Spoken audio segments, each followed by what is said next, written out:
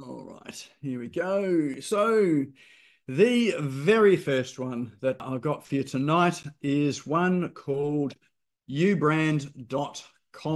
I'd like to take credit for this one here, but I cannot. This is one that Jenny, my partner, was using, and all I could hear her saying beside me as she was working on her desk is how awesome this was. So, of course, I just had to check it out. So if you've got a course, a program, a business that you want to create a brand for, this is a tool to really help you do it quite quickly.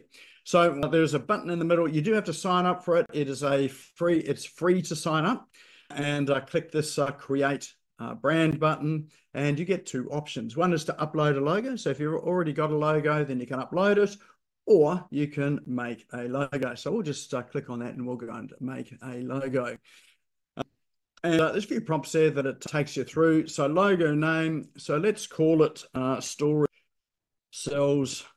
Whoops. Let's try and spell this properly. Story Sells Co. And slogan is crafting better experiences. There you go. Just making that up on the fly. Hit the continue.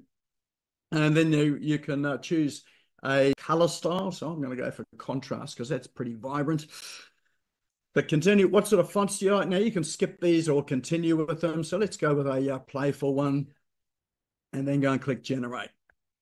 So in less than a minute, this will give you a heap of options for logos. And that's just where it starts. So all of these logos that it generates, they are editable as well. So you can go in and edit the colors, the styles, the fonts, of everything that's in it. And you can see there's lots and lots of different ones coming up. Some are good, some are not so good. So, it really just depends on your style. I've got to see more logos. It will just keep loading more and more of those in the background for you. But once you see one that you sort of like, then you can go and select it by, let's find one here. Let's try, what have we got? Oh, let's go for this one here. So just click on it, and then that will give you all these options of what these logos look like on various places, even a building. So let's get out of that, and then you can go edit. If you click edit,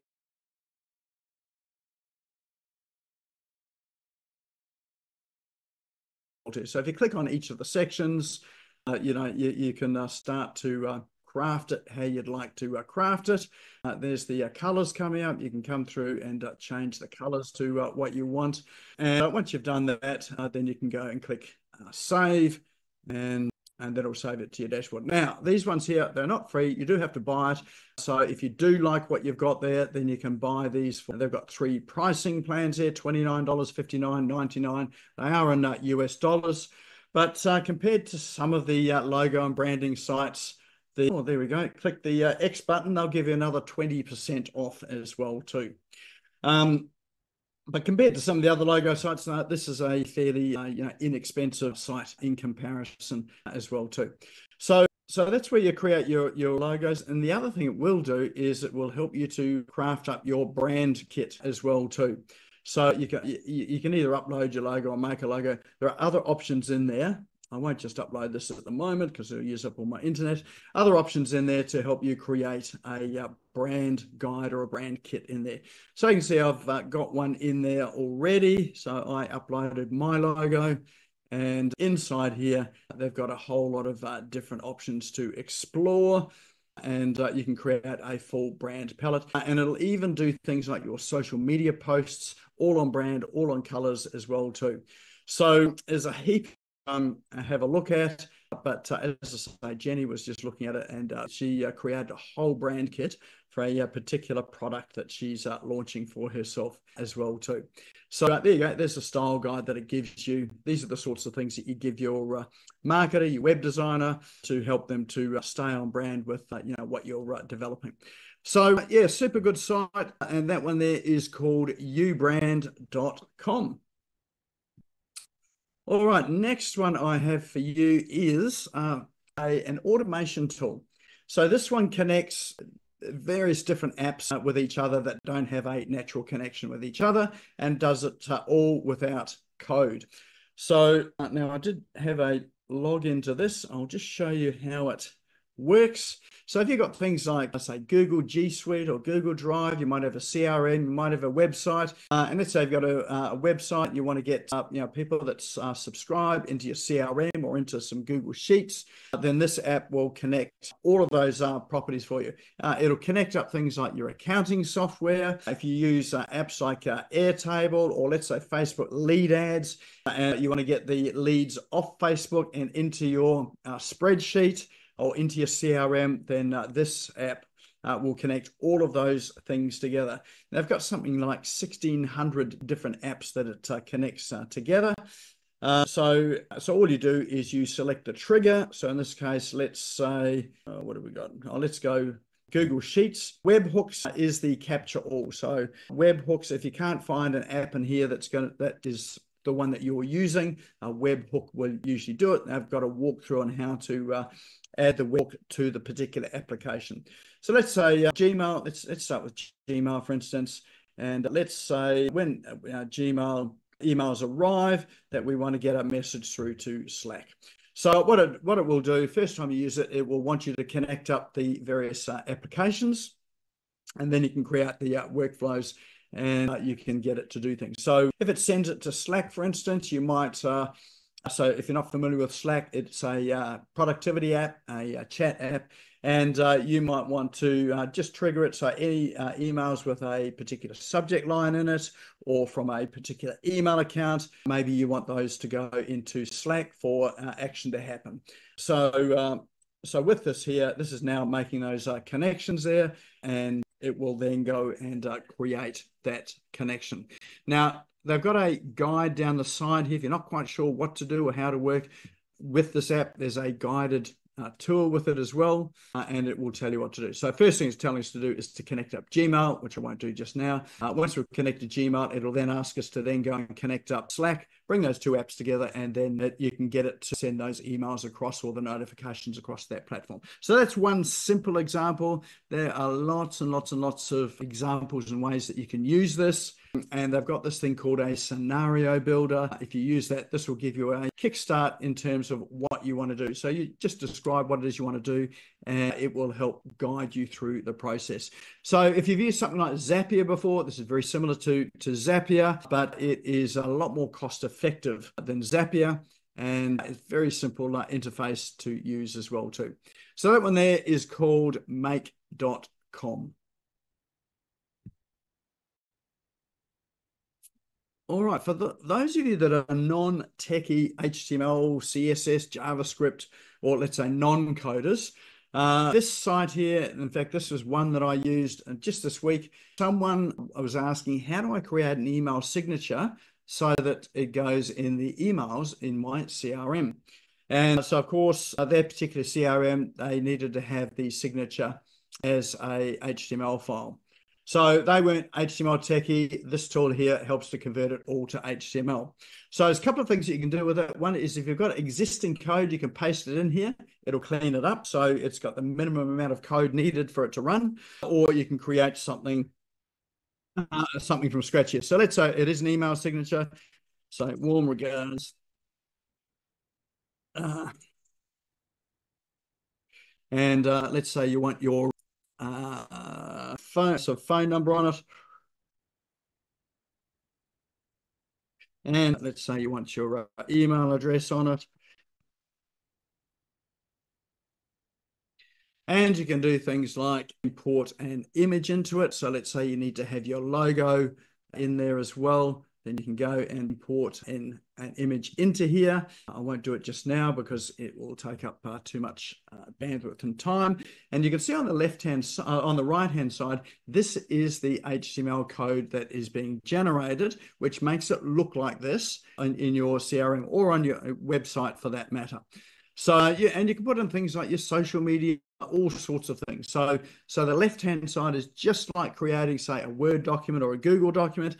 The right-hand side is turned it into HTML code. And then all you do is click that copy button on that top right, and then you can go and paste that into your CRM or the application, your website, whatever you're trying to do. So you can use it for web code, you can use it for CRMs, anywhere that needs HTML code, this will do it. So this is just one of the tools in a range of tools in here. You'll see along the top, they've got CSS, which is cascading style sheets. That's what makes your website, gives it the colors and the style that it's got. And then if you scroll on down as well, there are a heap more tools in under there as well too. For some reason, it stopped scrolling here, so it won't actually take us through there. Let's just try again. Could, of course, be my internet, which has been running a little bit slow over the past couple of days. It's been wet and rainy here. Anyway, that one there is called html-online.com. And, oh, there we go. It did start scrolling there. Have a look at that and use that. And there's a heap of tools down below as well too, which is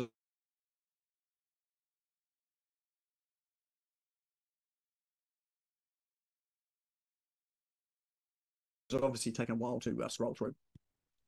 If we get there, okay, here it is. This one is called blogfox.ai, and I previewed one a few weeks back that did something similar to this. But what this does is you it'll turn a YouTube video into an article. So all you do is you grab your YouTube. You're way too long for that at the moment, the way the browser's going, to the area here that says enter the YouTube URL. Click try for free, and then what it will do is it will create an article out of the text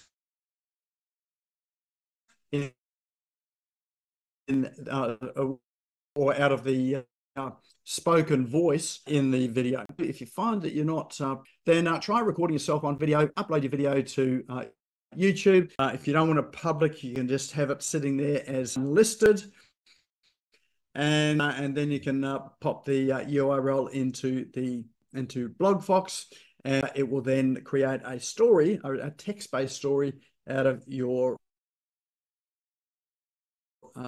video. So that one there, social media. So if you're looking for social media posts, if you're a guest post for someone or a guest poster for someone, you can use it for guest posts as well too. All right, so that one there is called BlogFox. And look at that, my browser has just frozen up tonight. And I've got one last app to get to. Wonderful. All right, I'm back. Can you hear? Just checking, you've got sound. Fantastic. There we go. The other computer has just decided it does not want to play ball at all. So we're just going to get rid of that. You're amazing. There we go. Technology, eh? Don't you love it? All right. Excellent. All right. Well, thanks for sticking with us. It is just one of those nights tonight, isn't it? So we've missed out on the last app and tool. I might come back to that. It is a book. And I haven't got the screen up at the moment, but you can go and find it as well. It's a book called The Go Giver. And that's one that I've been listening to recently, so on Audible. And it is a book that is about the power of giving, as opposed to always looking to sell and always looking to take.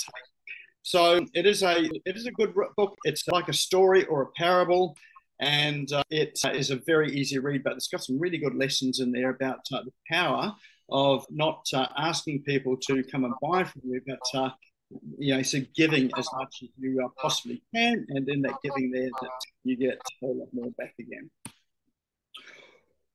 All right, well, in the chat there, tell us, what was your favourite tool? Just quickly drop it into chat, just so I know which was your favourite one. Please, not the one that froze our screen, just to help us let me know track with it all. All these apps and tools will be up on the SmashGo, the Business Owners SmashGo Online Facebook group tomorrow. If you're not a member of the Facebook group, just search for Business Owners SmashGo Online on Facebook, and you'll see these apps, and you'll see all of the past ones that we've had there as well too. All right, what have we got there? We've got uBrand, BlogFox, Make, uBrand. So it looks like uBrand is just ahead. No, look, Make is just coming as well. So it's neck and neck with uBrand and Make.